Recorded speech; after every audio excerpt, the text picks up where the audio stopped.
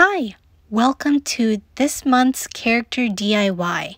Today I am going to show you how to create the origami moth that Kestrel from the Winner's Curse is known for.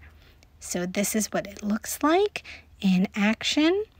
What you'll need is a glue gun, some glue sticks, a sheet of paper. It can be any sheet of paper of any color that you want, a pair of scissors, and anything that you want to use to decorate the moth with. I used feathers. I wanted to give the moth that fluffy look. And then I also have some pipe cleaners for the antenna. So let's get started. We are just going to take our sheet of paper and then we are going to fold a corner of it. It doesn't really matter which corner. I am not going fully across the sheet because it's going to result in a much bigger moth. I'm just going to use a corner of the sheet and then we fold it like so. And we want to make sure that this is going to result in a perfect square, or at least as close to it as possible. So we are going to fold the extra parts of the paper. Once that's done, we are going to use the lines created by the folds to cut off the parts of the paper that we don't need. And once that's cut, we are just going to save the rest of the paper because you can use that for another couple moths. So here we have the square, which is already conveniently folded the way we want it to. And then we're just going to open it up and we have a perfect square.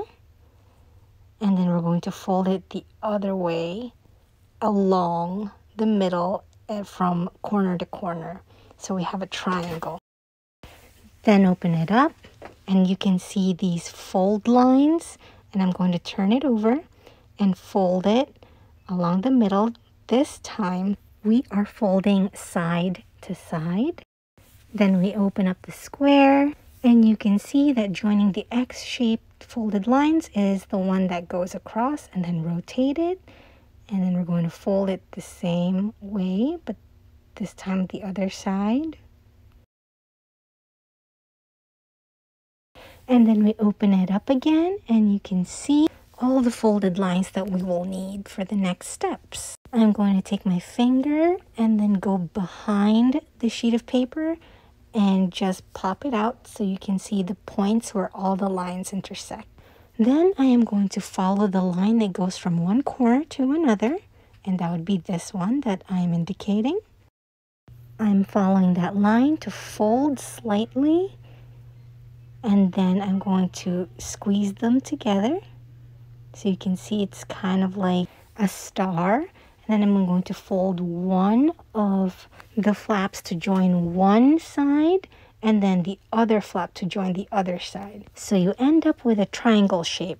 I'm going to do it again.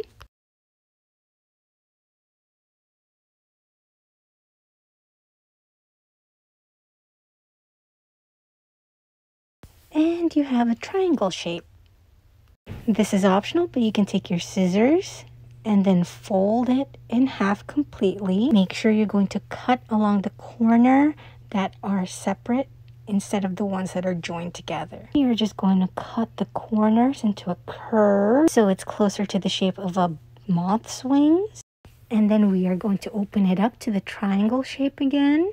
Take the front flap on one side and then fold it up. Make sure it's not completely aligned with the fold line in the middle of the triangle. You want it to be just a little off to the side, but not too much.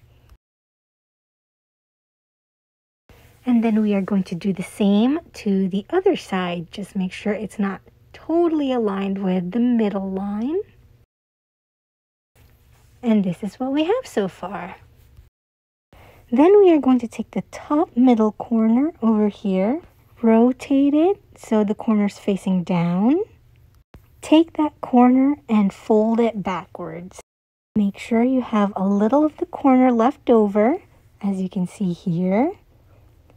because we are going to fold it into the front to lock in the shape. Then we're going to fold the front, just the front of the moth in half to give it more of that 3D look rather than a flat moth look. And you can see the loops here. I'm just going to open them up a little more. And there you have it, your origami moth. From here you can decorate however you want to.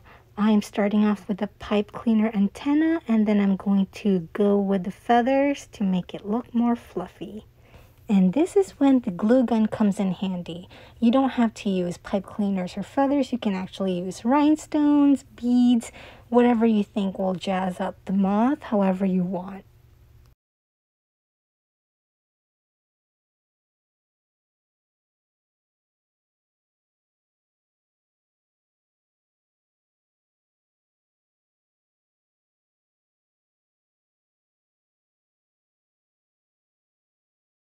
And here we have the fluffy moth side by side with the original origami shape. This is the full look. Thank you so much for joining us for today's character DIY. I hope you try this at home, and if you do, please post pictures and tag us. Until next time, bye!